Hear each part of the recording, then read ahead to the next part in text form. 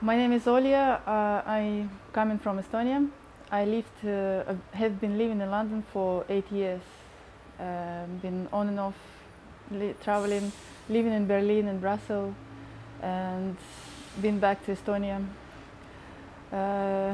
See my parents or organize events. So when I often say when people asking where you from, I'm saying from a planet or from Earth. I'm mainly squatting. Most of the time, my life in London is squatting. Out of these 8 years, it's maybe 1 year of just going back and forth with suitcases. Maybe I discovered squatting as well here. I didn't know about it, and London showed me a lot of new things. Educated me, I would say. If you want to try and challenge yourself to have no water for weeks, no running water, no shower, or no electricity, and that's what you encounter when you start squatting, and you keep squatting, and it's constantly a challenge, and that's how you also learn how to fix things, how to create something by yourself. And this quite supportive community, the squatting community, they have meetings and literature that explains how to do everything. Sometimes when I speak to people who outside squatting, they seem a bit scared when you explain the experiences, because you need to go out of your comfort zone and spend a lot of time on basic things that you don't do when you're not squatting, when you're renting. As a woman, I see quite a lot of women squatting. In London, it seems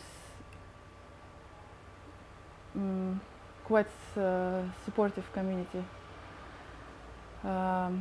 When I moved to London, it was my first time coming, separating with parents, so traveling on my own, and it was a will to challenge myself and to explore the world.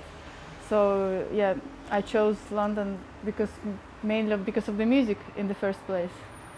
During these 8 years, I discovered a lot of interesting music scenes, mainly underground, but I've been also going out a lot to clubs, following club kids, as they call them. Yeah, and from the very beginning, I would say mainly been around queer scene.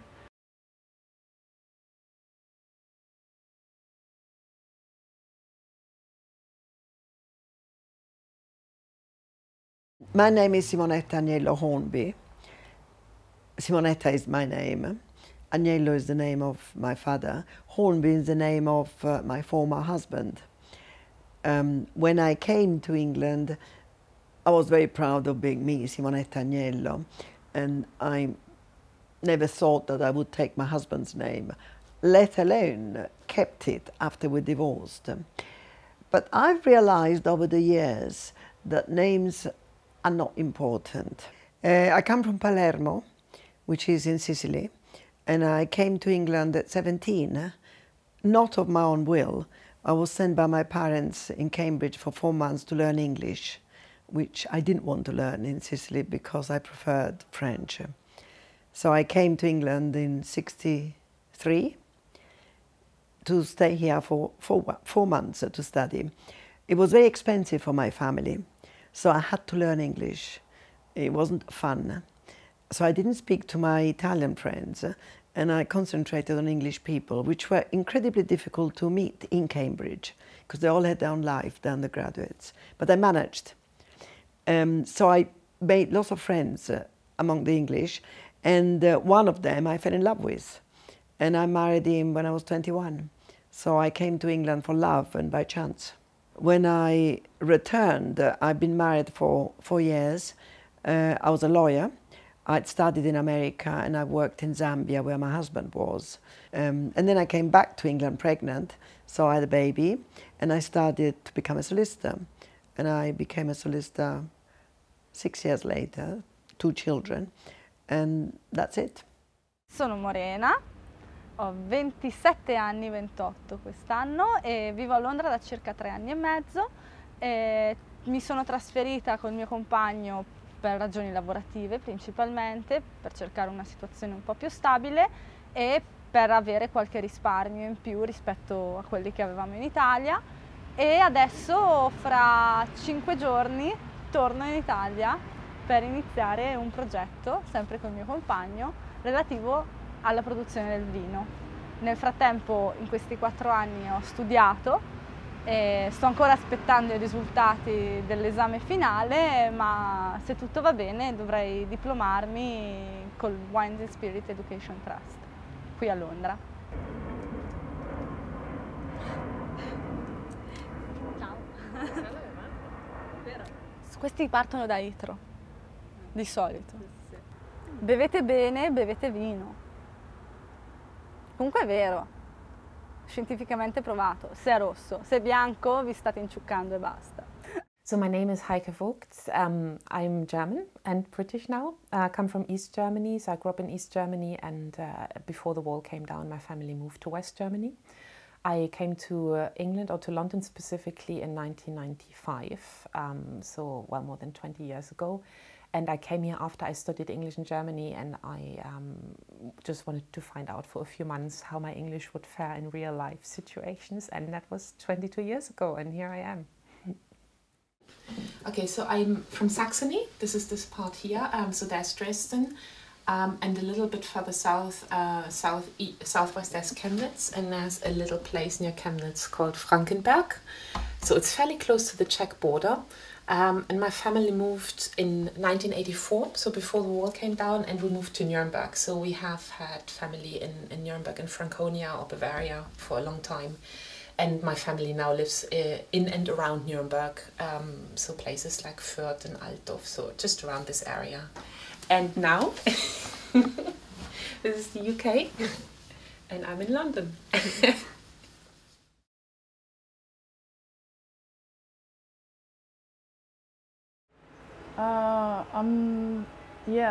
I was always kind of anxious when people call me woman. When I was small, really small, I was questioning myself why I'm not a boy. But I'm definitely just a woman. But I like to fantasize and think I'm neither, or just alien or something. People call me an artist because, yeah, I don't know. I think I'm still developing into something. I noticed while being in the music scene here in London, I noticed there are obviously not enough girl music artists. Although I actually met quite a few women artists, but it's obvious that it's male dominated. Yeah. As for me, I would say it has been difficult. It was a little bit difficult. I just knew that I need to be going forward and just try again to establish myself in the scene where it's mainly male dominated. So yeah, the most difficult was to play at the raves.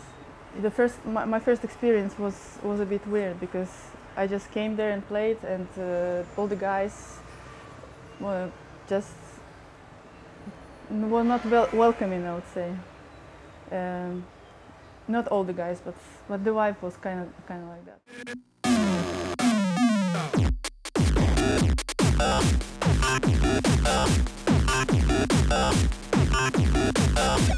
Quando siamo partiti per Londra c'era molta paura di quello che alla fine non si conosce. Avevamo paura di essere gli ultimi arrivati, di non combinare niente, e invece ti rendi conto che è molto facile. Venire all'estero, che sia Londra, che sia qualche altra capitale, soprattutto quando vieni da una realtà italiana provinciale, ti apre gli occhi al mondo. Ho avuto anche dei ruoli manageriali ed ero rispettata in quanto manager, e nessuno diceva «Oh, è un manager, ma è anche una ragazza». Quella cosa non influiva né più né meno su quello che facevo.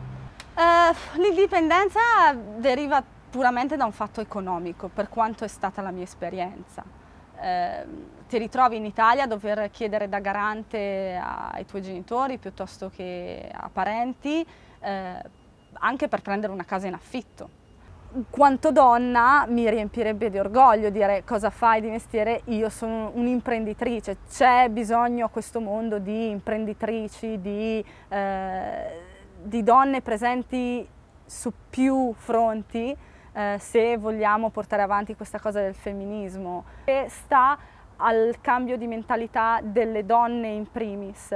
But that was the time of women's lib. It was 69-70. I became very active in the women's liberations movement, which was fascinating, full of hopes and happiness. But I disagreed soon with them. I was looked down because I was pregnant. You shouldn't have done it. We were very rigid. We became political with a little p and a very ignorant p. We would support any revolution. There had been the revolution of in Iran of the Ayatollah, and they thought it was great. But you know, whenever I said, "Were you also in support of the revolution of Pinochet?" Oh, that's different. Very naive. And certainly when I was pregnant for the second time, intelligent women would say, "Yet again?" So, you know, we did a lot, and we needed to, and I went on marches, my children went on marches. I think the major issues to me was the right to have an abortion. And we did manage, and I did go on the marches with my children on that. And I was very active. But I always thought that sometimes the 68 and the early 70s were very immature.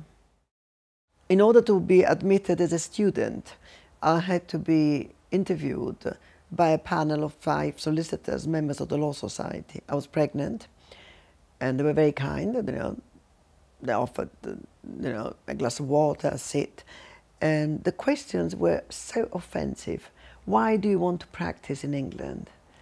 And I said, as I've written, I live with my husband in Oxford. I have a child. I've got another one on the way. This is my country. Then they would say, "Do you read newspapers, Mrs. Hornby?" And I said, "Yes." "Which ones?" And it was the Times and the Morning Star. That confused them. One of them says, "We do like our solicitors to be informed of what happens in the everyday's life." I said, "That's fine."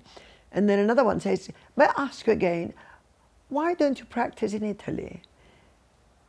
And I thought, either I get up and go, or I yell at them, or I keep quiet. And when I become a solicitor, I will be at their place in 10 years' time. And I chose the last one. And I said, "Commuting is complicated from Italy." "Oh, yes, of course, Mrs. Hornby, yes, of course."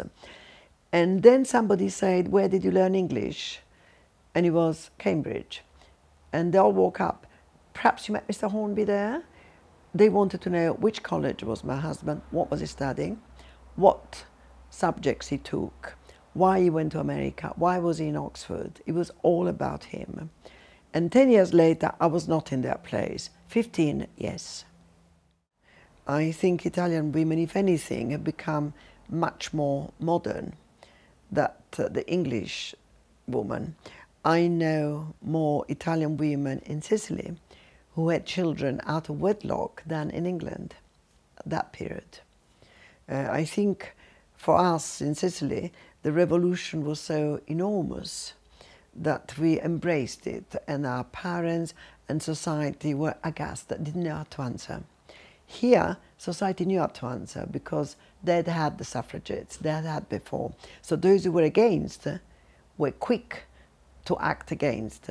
Those who were in favour or didn't particularly care, let it go. In England, and it is disgraceful, a married woman had to ask her husband to sign her own tax declaration. Until the time of Mrs. Thatcher, she did it. She asked her husband to sign it. Only later that was changed. In England, a married woman changed the passport, the name changed. In England, a married woman was called Mrs. John Martin Hornby, in my case. My name had gone. So England, in many ways, was much more backward for married women. Single women were more independent in England. The spinster was a reality because there were the colonies, men went, there were wars. So the single woman had a role, but was a stereotype. Usually stern, not pretty, a fighter, the Mary Poppins or that. So that was the difference. But, you know, we're still in the early days of equality. A social pressure to conform to any standards, I found it more pronounced here, to be very honest.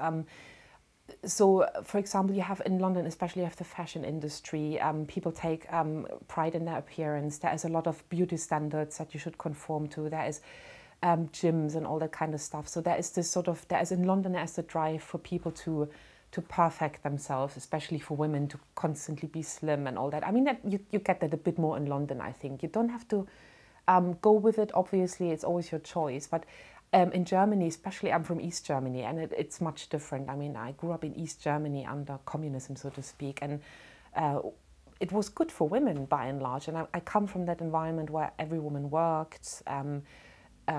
You know, if you put on too much makeup, you were looked at as a clown, like, why are you doing that? It's so unnecessary, you know. It's almost the standard of womanhood was more robust. It was more like you go out there and work and you just, you know, you fulfill your role and you do what's good for society. It's not so much about yourself all the time. And I think London and probably a lot of other Western cities, they are very much about introspection and, you know, self-fulfillment and yoga and meditation and all that kind of stuff. And this can get quite stressful. So I was in that world for a few years in the past, and it's quite stressful, you know. Yeah. So the pressure about having a family or settling down, I never felt that very much, simply because the way I was brought up, my parents were very liberal in the best sense of the word. So my dad in particular, they never treated me as the little girl who had to do certain things. I mean, I think they expected this to happen. It didn't happen. I'm 46 years old now, and I've only just now got engaged. But it's great. It's a great time in my life. I enjoyed my life so far. I did what I wanted to do. I'm here. I mean, this is the place where you can really do this, where you can have a meaningful career. You can travel. You can do whatever else you want to do. And I personally never really felt the pressure to have children. For example, I love kids, but personally never felt that I had to have them to be happy. I always wanted to marry, and now it looks like it's going to happen.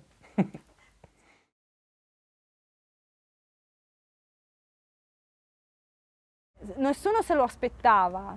Ti capita di essere discriminata non tanto a Londra per essere donna, ma tanto per essere straniera. E il problema è che dopo il discorso della Brexit, chiunque avesse un minimo di pudore nel dar voce a pensieri che magari non ne avevano bisogno, adesso si sente nel diritto e neanche quasi nel dovere di condividere pensieri xenofobi piuttosto che...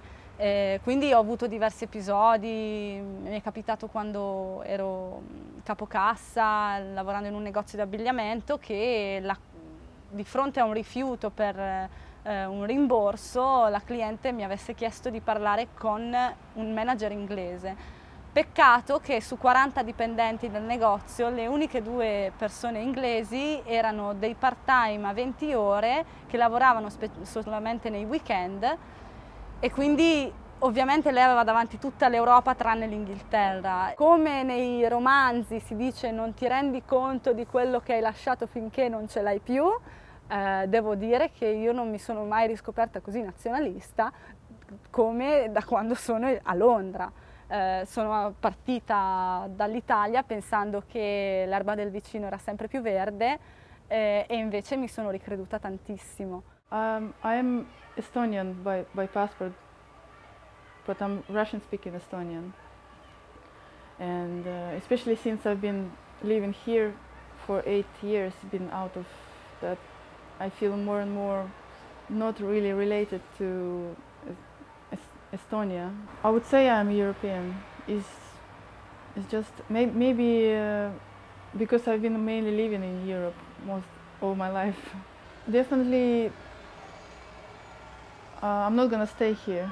I'm moving out quite soon, and it's not the first time I'm leaving London. It kind of sucks you in sometimes. It just happens. But in terms of Brexit, I see that like many people already leaving, and for me the main reason is that it becomes more expensive. In general, it's just always a high pace of any lifestyle. Whichever lifestyle you live in London is get affected by this crazy machine, money-making machine. People are always running somewhere, and you don't feel like you have enough time to rest, and that is very needed. Some people come here and they just straight away go away, and some people like me, maybe I wanted to experience that craziness of everyday life. But it's time, like at the moment, I feel like it's time to change something, to go relax. Okay, so I wanted to be a British citizen because I had in my mind, I had this 20-year threshold. I knew that in the past you could do this after 5 years, but I thought, I wasn't really decided. And it is a big thing. I don't take it, I take it seriously because I don't just do it so I can stay here and have no troubles. To me, it really means something because you have to say an oath, you have to sort of, you have to promise certain things. And to me, that's very meaningful, the words in themselves. And I knew that if I were here for 20 years, I probably would stay. And I hit the 20-year threshold, and then kind of Brexit came about, so around at the same time. And then I really did this. And I found the process quite easy. The only thing that I found a little bit difficult was, as an EU citizen, you had to first of all apply for permanent residency, which is a little discriminatory against EU citizens, but there we are. And then the process itself, the passport process, I was very happy with that. It was very quick. I had a private ceremony, so that was really lovely that I could do this with my friends and my families, and my parents came over, and it was a very meaningful day for me. It was in January this year, and I'm very happy and very proud that I did it, but it's not primarily of Brexit, it just coincided with that. Second, nationality, whether it has changed my identity, I don't think so. I've always been felt very privileged to be German because, especially growing up in this time where a lot of German history changed, where the wall came down, and I really remember that quite well. But also I love being British. I think I'm very proud of that. I think England is the most beautiful country on the planet, and I really think I'm right about that. And it hasn't changed anything other than I think it's great that I can have both. It's absolutely fantastic. I'm very grateful that I can have both, but yeah. It hasn't changed a lot of things other than that. So in terms of being discriminated against on account of my nationality or anything else, no, absolutely not. Usually I say no, and then people go, well, but you live in London, and obviously that doesn't happen here. But I've been traveling England, you know, far and wide. I really love England, and it's never once happened to me. And in particular because I'm German, and you can hear that I'm German. I've never really lost my accent. I've never had any snarky remarks or anything. I mean, the only thing that's happening is that I have a lot of friends who like a good Hitler joke, and they will tell me the Hitler joke, you know. But I think that doesn't really count as discrimination, so no, not at all. I do feel part of these two specific countries. I think feeling citizen of Europe, I've never really understood that. I do know people who feel like that. It never worked for me. I am a believer in the nation state, and there are specific characteristics attached to every country in Europe, and I think that's great. The differences are fantastic. The only time I struggle is obviously when we play football, Germany versus England, and I would probably feel very torn, but other than that, no. My feelings towards Brexit are incredibly positive. I was crying for joy when it happened. I remember I stayed up all night and I hoped this would really come through, and then I remember the moment when they said it now is statistically or mathematically impossible, that it cannot happen. I was like, oh, this is amazing. And I think it's a fantastic thing to happen. I know that obviously it's kind of divided the country to some extent, but I think it's brilliant because it's really a new beginning. It feels like a new start. I don't think it'll be very easy. I think there'll be some problems, but I think it's a fantastic way for the country forward, and especially I think it's very suitable for Great Britain to do this for the UK, because this is the oldest democracy in Europe, and it's brilliant that they kind of blaze the trail in a way. I think the EU as such, currently as it is not very good news for poorer countries. I think it can be quite bureaucratic. I don't think it has fulfilled the expectations that citizens might have had in it. And I think it needs a restart, if not a complete reordering. So I would expect more countries to follow the UK. Brexit will not affect my life because I realized that Britain might leave in 1999 when it refused to consider adopting the euro. It was very clear to me that there would be great difficulties, so I became British. I didn't want to become British before because there was no need. Because Britain had gone into the European community, I could actually practice as a solicitor. But if Britain left, I would immediately be unable to do my job. And at that time, I was also a part-time judge, and that would have gone as well. So I applied to become British with 2 Italian friends, and we became British in about 2 or 3 months. Now, my 4 grandchildren have asked their parents to become Italian. Brexit, I think it's potentially a disaster, but Europe is not working well. So Europe is a disaster. We enlarged it too quickly. After the fall of the Berlin Wall, we didn't look at the background and where the new countries came. We never, I think, supported sufficiently the immigrants who came from other countries at the level of institutions of the country where you stay, right to work, how to live, how is another culture. It's a great tragedy for Europe. And I think that Britain may stay. I think it's unlikely because there's a tremendous amount of stupidity in all the politicians in Europe.